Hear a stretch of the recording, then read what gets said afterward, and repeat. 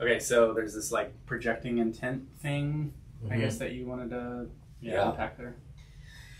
Yeah, so the couple's fighting. It doesn't really matter. It could be anyone, but I'm picking a couple right now. You always pick couples. Yeah, well, they're in therapy. So. I know, you just do a lot of couple therapy. But somebody will be like, and this does happen individually, but it'll be somebody be like, oh my gosh, I know exactly why too, because you know what, they ultimately don't like me. So, I mean, and they're trying to figure out some other way. And so now why they said that was because blah, blah, blah. And really, they don't know why they said that. Mm-hmm. They don't know anything of why they said that.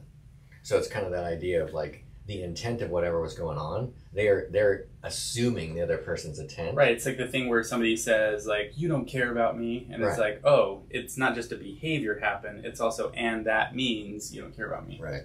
So where do you want to go with that? Don't do that. Stop. Okay, so this will be like a 3-minute episode. Welcome to the Shrinking Podcast. Don't do this. Have a good day. Have a great day. Great. Yeah. Sweet. Yeah. Well, I mean, I'm just prompting us. I think that we can spin off this thing 100 different ways. I don't want to say it all now to everybody on YouTube before we get there. Yeah. All right, so we'll just roll with it. So, well, I think the general theme is just because it's like you're taking your belief system and putting it on the other person. It's your own fear state, really. You're saying, I'm afraid that this is happening to me and this is why I think it's happening now. Mm-hmm. And you're just basically putting it over there. But the problem is, that's where we have that shirt on shrinkthink.com/swag. That says they're not attacking you, they're defending themselves. I see. Mm-hmm. So everybody feels attacked, but I would say the majority of the time, vast majority, is they're not attacking you. Right. They think you're attacking them. Right, it's that idea of people, what is it this guy said in that group years ago? People don't do things to me, they do things for themselves. Yeah. They're not doing something to me. We're just a big ball of narcissists. Exactly. Egocentric. All right, you ready? Yeah. Let's kick it off. I think I can kick it off. I won't take it off because we're on YouTube. Awkward. Hey everyone, welcome to the Shrink Think Podcast. We've got another riveting episode today. Hopefully it's going to be exciting and you'll probably get offended because after our last episode, we're assuming everyone's offended about everything by now. Right. We've got a subject today that I guess comes kind of in the context of relationships, that this kind of dynamic that happens in relationships pretty frequently where somebody will do something or some event has happened and in reaction we like get upset about it and then project the intent onto the other person, or we assume that this is why the other person did the thing, and that forms our conclusion about the whole thing and about the other person, like, you don't love me because blah blah blah. Right? Yeah. And now we're like in this just crazy pillow fight about like, okay, how do you contain all of those feathers, right? Like they've left the bag. So we're going to try to contain it and hopefully prevent that kind of a situation and really unpack like what's going on and what do you do about it. So first of all, Nathan, why don't you kick us off with what's going on? What would you say you do here? Yeah, I think where I came up with this topic is I was having a conversation with a client and realizing as they were talking that they don't know, they are assuming all kinds of things about what's going on. And so one of the things that happens when you work with couples and then you see individuals, you have to get both sides, right? And you have to understand what's going on. And this is worse for me when I've seen like one person 2 or 3 times and then I see the other person 2 or 3 times, So after seeing them 2 or 3 times, you're like, bro, I get it. This other person, wow. I mean, there's no way that like, you have to at least, in my mind, you have to at least be right about these things. Like it's totally true that like, because it makes sense. All this stuff makes sense. The logic makes sense. Everything's going on. And I'm done this long enough that now I don't believe any of that. Right. It's and it's funny. You're right. As they were telling me that, I'm thinking about like, what could they be doing on the other side that you're not seeing like, huh, I wonder if the other person is actually doing this and you're taking it the wrong way. Yeah, it's possible. Right, You know? right. But honestly, the way I got to this place is through experience of some of what I'm going to share now. But in the beginning, you get this stuff and you're like, oh my gosh, it's got to be this way. The other person comes in and they're saying things and they're normal. They're like a cogent, good thinking person, meaning like they're not weird by anybody's standards. And they have an entirely different version of what's going on. I mean, a wholly different version, to where you're like, oh my gosh. And then you're starting to realize, okay, so actually that does make sense. And now you see both. And now you're like, I can kind of see the problem in these interactions, which is why you do that, to try to understand what's going on. So each person has the freedom to say everything without getting in a fight right in front of you. Although sometimes you do need to see that. That's another situation. So what I notice though is that people will become afraid for their own self somehow, whatever's going on. They'll be hurt usually. And then they try to understand what that fear is immediately. And that understanding, by the way, is split second. This is not like, let me think about that right now. Okay, wait a minute. I need to react to you in a few minutes, so I'm going to need you to slow down. None of that happens. There is an automatic projection of intent to the other person. You automatically believe what their intent is justifies your own fear. In other words, because I feel this way, the other person must have done this. That makes sense to me. And that also justifies my fear. Yes. So I'm trying to think on my feet here of kind of an example. It's like, this is probably too direct, but people will say stuff like, I know why they did that. Why they did it is because, ultimately they think that I blah, blah, blah, blah, blah. And so they want me to know X, Y, Z. They have, because you take a little bit of belief that the person actually does have. So whoever's the offender, I guess, in this situation, and they really do have that belief. And then the person extrapolates that entire thing, and then starts talking about how this has got to be this is their motive for saying this to me. What I find is that, it's got to be 100% of the time that you start to understand the other person and you find out, no, you're wrong. There is elements that you're right about, but you're wrong enough that that's not even what they're saying. Their motive is totally different. It's kind of like that whole thing with the paradox of parts that I've talked before. I'm not going to go into it right now. But the other piece of this pie, when it comes to the motive and that kind of thing, and the fear, is that it's your own fear. And the problem that I have, I don't know if you have this in therapy, is when somebody really believes that intent, and I'm sitting there as a therapist hearing the other person, knowing that they really don't. Like, this other person is not being heard, and they are frustrated because now they're not allowed to have the motive that they have, because the other person's so defended upon it because they're so scared of how they were hurt. They can't even hear it. They don't even want to hear it. And we've got this division that's occurred, and now the irony of it is, as I try to help the other person get heard, it sometimes can go as far as the client that's hurting will think that I am taking the side of the other person. Just the mere action of me trying to help that voice come out, it's like, wait, how can you entertain that there's an alternative? Don't you realize what he said X, or she said this? There can't possibly be any explanation for it. The mere action of this came out can only mean this one thing. And so it's, I don't know if you've ever been in that whole situation, but it is lame. Yeah, I don't think I get quite as extreme reactions from people like that, but I think I would get it only means this one thing. That's like a really rigid, perception or whatever. But I'll get a lot of people saying like, they don't love me, or they don't care about me. They did this thing and that means they don't love me or don't care about me. And it's really difficult for them to see that, no, it might just mean that the other person just wasn't paying attention, or the other person is like oblivious, or the other person just has a different style or a different preference. It doesn't mean that they don't care about you. I would say it means that they're not caring about you in the way that you want them to care about you. Right. And that's where the hurt comes from. So I think there's a big difference between hurt and fear, because hurt can certainly take that and you can feel it and magnify it. But I think fear then adds all of these other elements that you're describing of like, it's not only that the other person did this to me, it's that they are also that monster from A Quiet Place.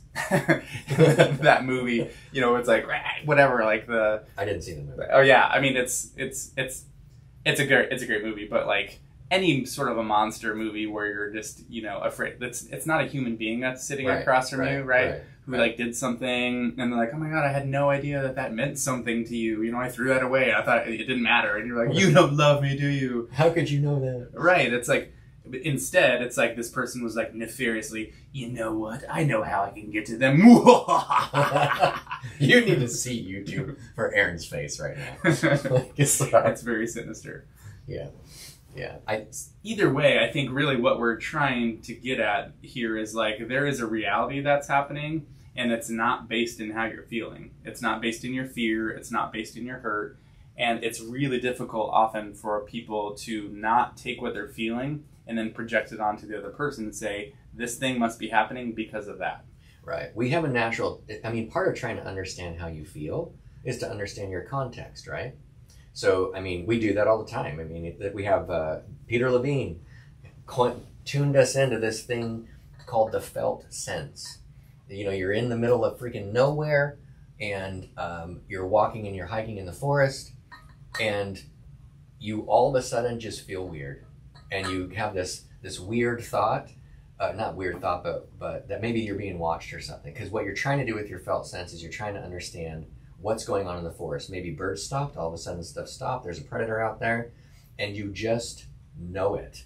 And that's literally, that has everything to do with the foundation of what we're trying to talk about right now. Because when you are hurt, when you are now going to try to find out why, and then you're going to take all the words that the other person said, and then you're going to put it into your personal hurt story of your entire life and go, yep, that's what just happened. Right, I feel like that yep needs to be like a Indiana Jones whip. Yep.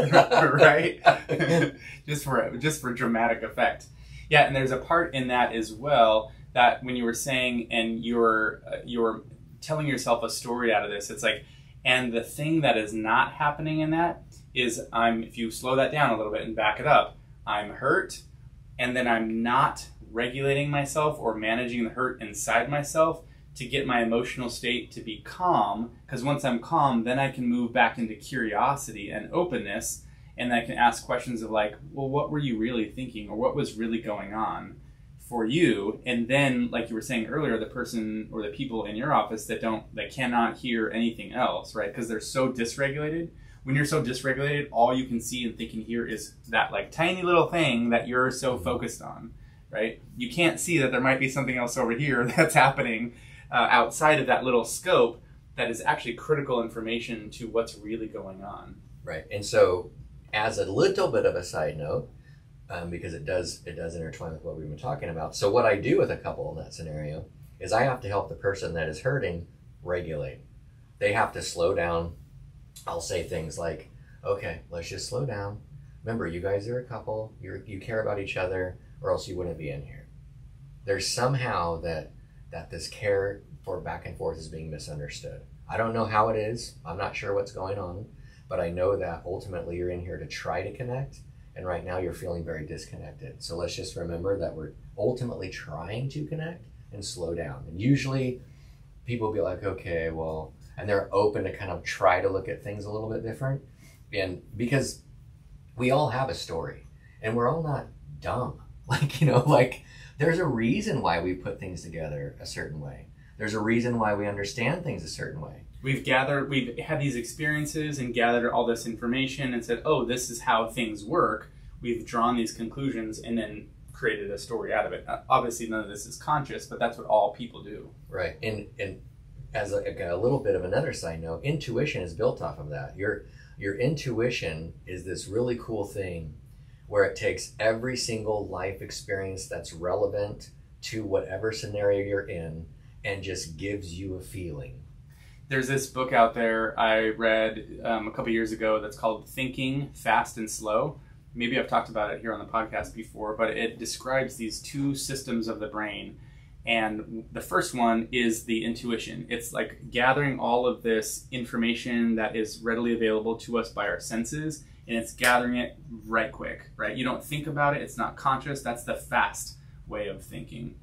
And we can make decisions off of that, and oftentimes we're like adjusting and reacting and responding. We're like navigating the world based off of the information that's coming to us outside of our conscious awareness, right? We're not conscious of all this stuff. We're just reacting and just moving like, okay, I need to step to the side, or oh, I need to step onto the train, that kind of stuff. And then there's this second system that is much slower, that's based off of that information, but that is a lot more conscious, and it's a lot more executive functioning, and it's a lot more deliberated, right? And that one is where we tend to make our big decisions from, because you got to think things through. And if you think about that, that's like a heavy intentional process, right? So what you're describing is like all of that stuff that in that first system is where we're making decisions a lot. And it's really valuable because we are gathering information. It is based on something. We just might not know exactly what it is yet until we can pinpoint it. Right. And what happens in those scenarios of the hurt is we just take the leap. Right. We just take the leap. This is what's happening because it fits as part of our story. But the thing too about that is it's not. So what I'm describing here in this thinking fast and slow example is that we're gathering information accurately and then responding accurately. Okay, that's when we are regulated. When you are dysregulated, like you're afraid or you're upset, you're hurt, what's happening then is your fight or flight system is kicked in, and you are now perceiving things as a threat that may not be a threat. So you are not gathering you might be gathering all of that intuitive information, but your interpretations of it are no longer that, oh, that's this, and oh, that's that over there, this is this thing over here. Instead, you're gathering it as like, oh, he wants to kill me. Oh, he hates me. Oh, now he really thinks that I'm an idiot. Like you're projecting all this stuff because it's coming from this fear state, and you are not accurately assessing what's going on. And notice then, like when you said that, just I want to highlight you are now realizing that, oh, this person hates you, this person doesn't like you, this person wants to murder you, murder your soul type of thing. I hope you're not thinking that. If you have that thought, will you actually please contact us? I would love to have a conversation, be like, what would lead somebody to think you're murdering my soul? Well, maybe they have a hatchet while they're cutting. I don't even know how you would do that. Anyways, sometimes I get extreme. That's kind of a paradoxical thing to say, actually, right there. But the reason why I wanted to slow it down is because, this is a shameless plug. Shrinkthink.myshopify.com. We have a shirt that says, they're not attacking you, they're defending themselves, because of exactly what you're talking about. This idea that if you are feeling attacked, so when somebody's going off on you, entertain this fact. They actually think you're attacking them. Mm-hmm. That's why they're doing that. They think that you are the one that's coming after them. And when you really rest in that moment, it changes things. It gets kind of weird. I mean, because therapist, this is something that you kind of learn and know and see over time. And honestly, as a bit of another side note, we don't learn all this stuff in school. We don't. As therapists, you learn basically how to embody therapy that's helpful to another human. And that's it. And that's it. And then you're unleashed and go help these people. Right. Like, what? And so how am I qualified? And so as you learn and grow over the course of time, you run into situations and you're like, oh, that's what they're talking. Oh my gosh, that's what they're saying. And so this actually helps all of my relationships. I mean, I've grown because of this job, really, in all these different ways. And so I will, and I say that to say, in my personal relationships, I try to do what I'm telling you right now, and it's hard. it's hard. So, and you even know, right? You've seen it in front of you. You have all this experience with other people, and I'm sure that in those moments of your personal relationships, you can be even consciously thinking about, okay, this is a scenario where this person is not attacking me, they're defending themselves, and I can replay the clients that have gone in my head where it's like, okay, I can see that, I can know it. And yet you still have the propensity to like want to like defend yourself. Yes. Like to get offended, to react, to like take it as fear and to project all that stuff. And you have to like, no, stop. Yeah, it's hard. You're right. I do have the other thing in my head going like, it's happening now. Slow down. Nope, you feel the adrenaline. Oh, you feel it, don't you? Oh, that's right, because they're still keeping going. They're keeping going. You know, they just need to stop. That's what they need to do. You know, so then you just go. But I want you to feel okay about the fact that this is a process that I think we're trying to invite you to entertain and do different. That's why you need to buy the shirt. Just kidding. that was a little ridiculous. I actually really like that phrase, though, do different, right? Because it's this idea that, and I think about this all the time, from a neural pathway standpoint, meaning, you know, in our brains, we've got this neural pathway, like a whole, like just a ton of neural pathways that are built, right? Trillions, the ways that we think, the ways that we believe and feel and do. And so this has been, you know, talking about our story, a well-worn pathway. It's been reinforced over and over and over. And what we're saying is it's not actually accurate, or it's based off of past information that's no longer accurate or up to date. And so it needs to get up to date, right? Meaning I need to do different. And so from that neural pathway standpoint, I need to actually think differently, feel differently, not do what I always do, not assume intent or project intent. And that means I'm doing something differently than what I've always done in order to change that pattern and build a new pathway towards growth and something healthier. Right. You can't, we're just inviting you, take some opportunity, realize that you're probably not being attacked. They actually are trying to defend themselves, and all the motivation that you're ascribing to them, you're probably somewhat right, actually, let's just go there, but you're wrong enough that it's actually not helpful for you. Yeah, and let me say this, because I've been in these situations too with many people where it's fascinating. Let me tell you, it's fascinating to watch, because there's a moment at which when you can safely unpack both sides, you can start to see the full context of what actually happened from a very, very objective standpoint.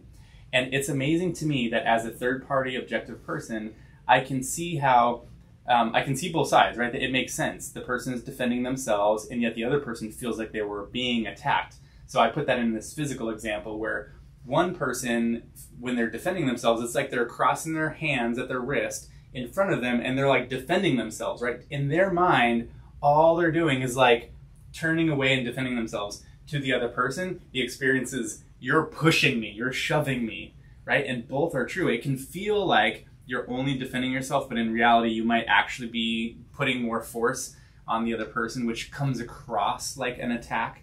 Or it's the same thing in basketball. Like if you're defending somebody, you think that your arms are straight up, but nope, your arms are like in your face, straight out. You got laser hands. Exactly. Oh, so anyway, all that's to say, like, you can't trust what you're feeling. You got to regulate yourself and be open to there might be more going on than you realize. And as we always say, this is just for educational purposes. We're not your therapist. This is not psychological advice. But just take this and hopefully it's helpful to you. Yeah, with all that, I don't think there's anything else to say except have a great day. Ooh, and that even rhymed.